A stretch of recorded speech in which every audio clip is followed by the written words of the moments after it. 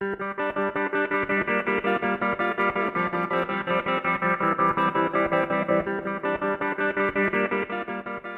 and welcome to ihnani.com. jQuery for Beginners. Level 1. Video 3. This is the third video of the series, and if you have not gone through our previous videos, I recommend you to complete them before proceeding with this one. Since we will be continuing with the demo that we started in our previous tutorial, let us recap what we did. In our previous video, we looked into where and how to download the jQuery library, and we also downloaded it. We created a simple demo page, with a link and a text message, and wrote our first function in jQuery. We wrote a simple function in jQuery, and handled the click event from jQuery to execute it. Animated the page by toggling the message on and off, upon clicking the link in the page. Used some jQuery functions. We first used the fadeout function, then passed a time parameter to it. Then replaced fadeout with fadeToggle function. In this video, let us get into the details of what we did in our previous video. First, I will explain on adding jQuery using a CDN-hosted library. Then, we shall move on to looking at a better approach of adding the script into our files to make it load faster. We'll also explain why do we need to start executing jQuery only after the DOM is loaded. We'll explain ready and window.load functions provided by jQuery library. In the previous video, the first thing that we did was to add a jQuery library to our project.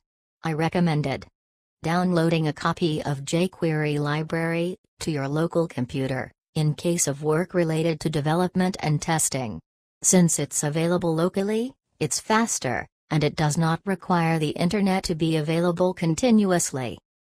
Since I used the word recommend, you might be thinking, whether is there any other different approach than what we followed in downloading and referencing the jQuery library? Does it mean that you can do away with all the downloading of jQuery library and adding it into the project? Don't we need to reference the jQuery library? You are partially correct and partially incorrect. Yes, we can do away with the option of downloading the jQuery library and adding it into the project. But still, we need to reference it in our page. Before you can get any further questions in your mind, let me explain it. There are two approaches to include jQuery library into your page. Local file solution method. We used this approach in our previous video, wherein we downloaded the jQuery library into our machine, then included it into the project. And then using the script tag, we referenced it into our page. This is the approach I recommend for development. The reason, I will explain later on. CDN Hosted Solutions Method. We can use CDN from Google, Microsoft, and a host of other networks. CDN, short for Content Delivery Network, is a hosted solution provided by companies with large networks, such as Google, Microsoft, Akamai, and others. In this video, let us look at using the Google hosted version. Once you are familiar, there won't be much of a difference in using any CDN version you like. Many websites opt for free CDN hosted solutions, since they have proven to be reliable, load faster, and also free up your bandwidth. With content delivery networks, we have the benefit of a larger, high-speed network, which serves us the jQuery library from many locations. When a user brings up your site in their browser, their location triggers the server that is closest to them geographically to deliver the jQuery library, and thereby decreasing the load time. For this approach, all we need to do is reference the URL of the hosted jQuery library into our page. The CDN approach is what I recommend in case of production environments. Let us look at using the CDN hosted library into the web page that we created in our previous video.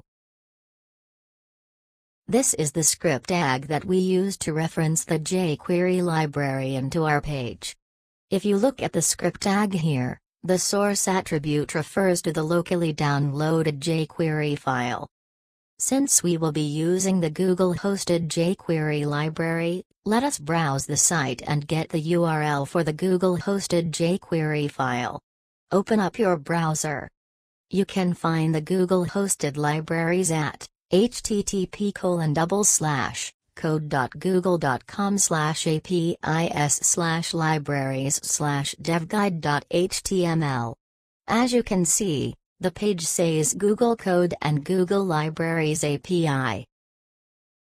In this page, you can find all the Google-hosted libraries. The table of contents shows all the libraries available. We are looking for the jQuery library, which is here. Click on the link, and it will take us to the section of the page where we have the details about the latest jQuery library that is hosted at Google CDN. This line tells us the version of the file that is latest, while the link next to it takes us to the previous versions that are hosted, if we require them. This line tells about the additional details related to the library.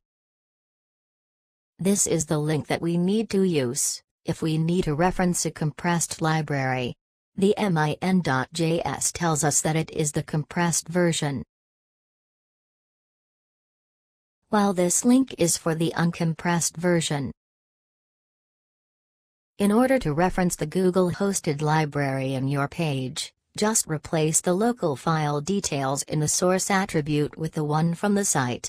Copy the link from the Google website for either the uncompressed or compressed version of the library, and replace the existing value in the source attribute of the script tag. And that is all is required. You now have the code ready, which now references the jQuery library hosted by Google. Once you are done with the changes, save the file and let us go back and test it. Now let us browse the page. Since now we are referring to the library directly from Google Network, for our page to execute properly, we need to have the internet connection. Here you can see that there is no change in the appearance of the page, and if you go and click on the Click Me link, it's disappearing and appearing as it used to when we used the local jQuery file reference. Advantages of CDN hosted approach. Especially Google and Microsoft, both are large companies with huge market penetration. Lot of websites already are using their hosted jQuery libraries.